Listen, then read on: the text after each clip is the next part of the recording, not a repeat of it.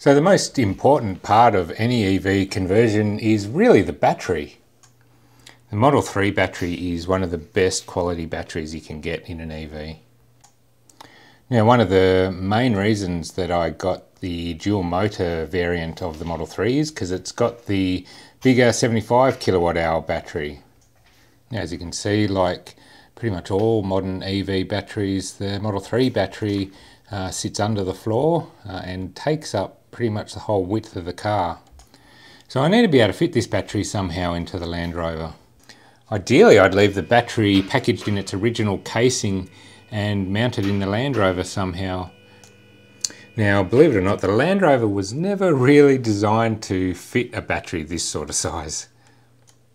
There's not enough room between the chassis rails, there's not enough room above the chassis rails and below the body.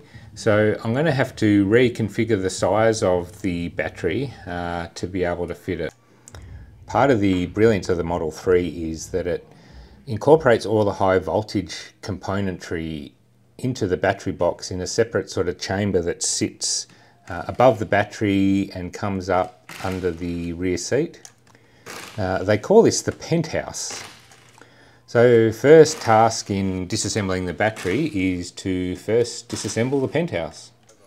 So before we dive into a high voltage sort of area, we'll just do a quick test to make sure the contactors are okay and they're open, meaning that there's no high voltage in places where there shouldn't be. So first test is to put your multimeter on voltage, and if it's under 10 volts it's passed, that's 0 volts. Then you measure between each post and ground. I'm going to use the 12 volt battery ground, so that's 170 millivolts, so that's under 10 volts, so that's a pass. That one's also 150 millivolts, so that's a pass. Right, so we're now ready to take the cover off the Penthouse.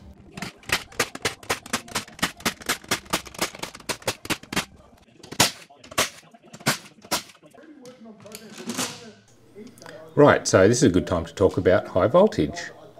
So the most important thing to be aware of is where the high voltage points are.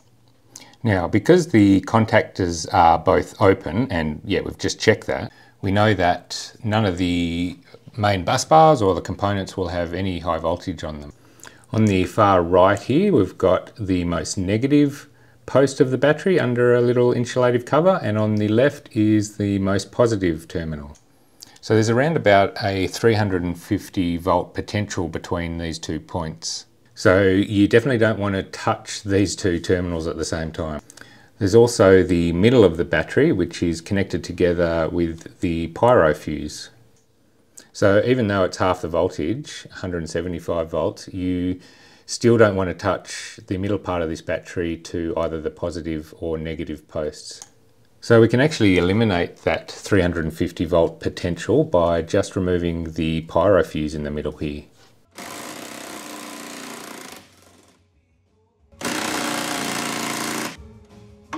Next step is removing this high voltage controller. Just need to unclip all the connectors. Just a little push thing to push down and then pull. I mean, I don't know how the hell you would do this with high voltage gloves on. Here. So that lifts up and then it unclips it and then put that and out it comes.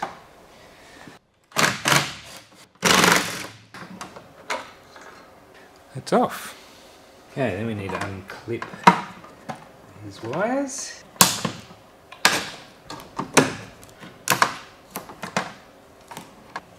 Tilt this up and just pull.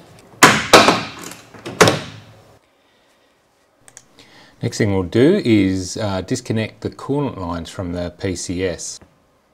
It's a good idea to use a rag to catch any stray coolant.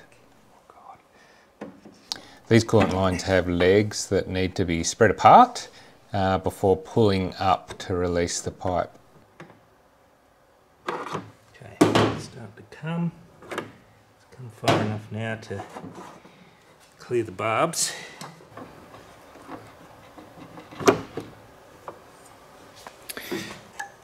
Low voltage battery connector, and we disconnect these ones. Just a simple push down pull. This one, pull the locking tab, then it'll allow you to push the thing, wiggle and pull out. A little thing that you push in.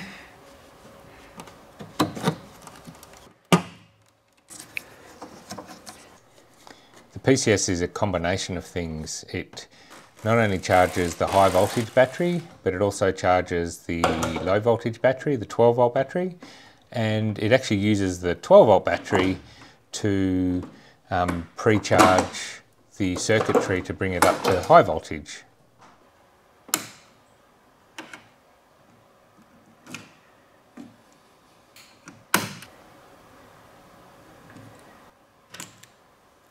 That's the battery side. This is the vehicle side. Remove the protective cover. Just need to remove the bolts that attach this contactor to the Penthouse. Then you can just lift this out.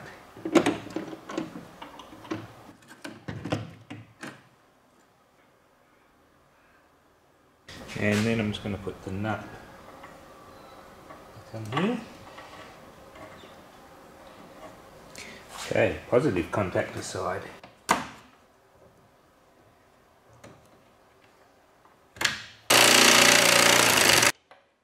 Put the cover off the positive terminal.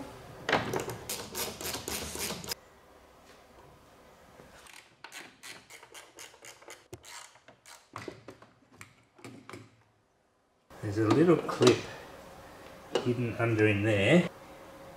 You can actually see it down in there. And then there's a little clip here. Wiggle it out. Remove these two. These are the negative and positive connectors to here. And same with these two negative positive connectors. Oh, they're beefy. The size of those busbars. There's a little connector under here that we need to remove. It's a little white tab that you've got to slide backwards. So you can push the clip to release it.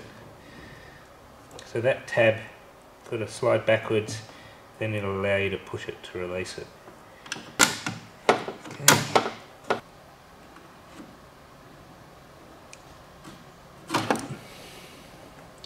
There's a little clip there that goes into a barb in the middle here. And one nut. Then we need to take off these ones. Remove the DC input.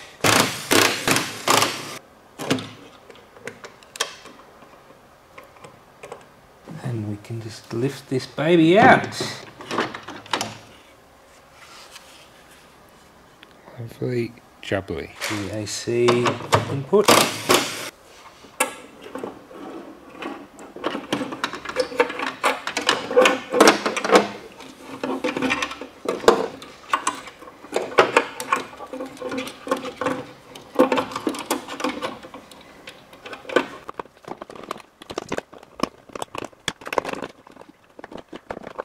I don't know how they do this. I guess they put it together. I'm just going to leave that like that. That's perfect. The centre battery modules. Here I'm just removing the battery management system, or BMS Daisy chain connectors. These sort of link all the battery management systems for each battery module together and back to the main high voltage controller. Okay, this is the front motor outlet. This will only be on the long range battery pack, not the twin motor battery pack. Okay, rear motor connector.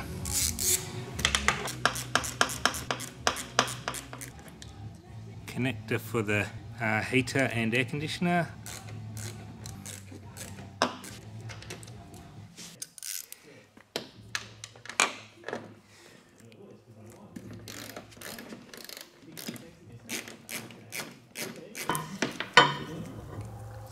And take out the seal. Now to release the outer portion of the high voltage output, there's 6 little spring clips that need to be pushed in to release them. Then the spring clip assembly needs to be released from the inner post by just bending back the little spring clips. It's all a little bit fiddly. You need to sort of pull down as you're releasing them. Just be patient and try not to break anything.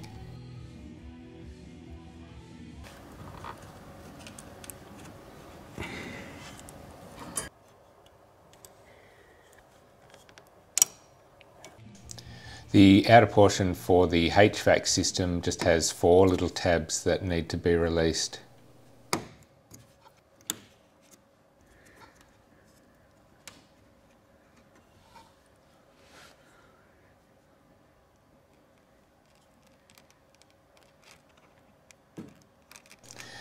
Then just a clip on each side of the tab bracket. At this point, the outer frame of the Penthouse starts getting in the way, so it's probably a good idea to take this off now. This is both glued and welded on, so I need to go around and grind and cold chisel, or in my case, cold screwdriver, the weld free, and then using a scraper, release all the polyurethane. Just need to take care around the back of the Penthouse because the components are hard up against the case here and you don't want to damage anything. Before lifting it off, I made sure I went around the back of the case to just try and release all the polyurethane that's everywhere around here.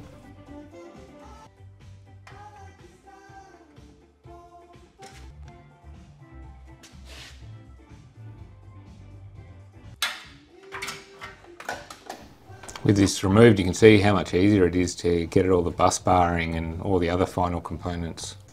Then you won't have the same problems that I did in the frame getting in the way of the further disassembly.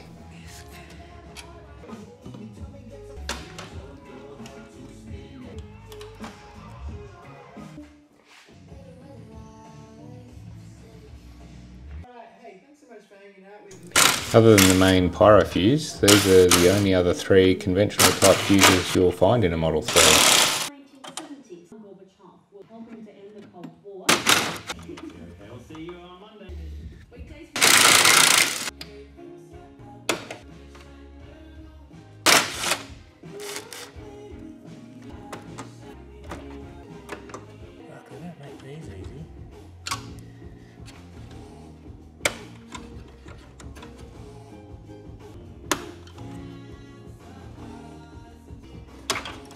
I feel like these tabs aren't really designed to be removed.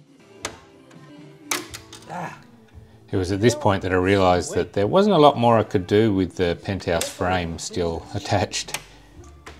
Without moving the Penthouse frame, it's literally impossible to remove this whole bus bar assembly.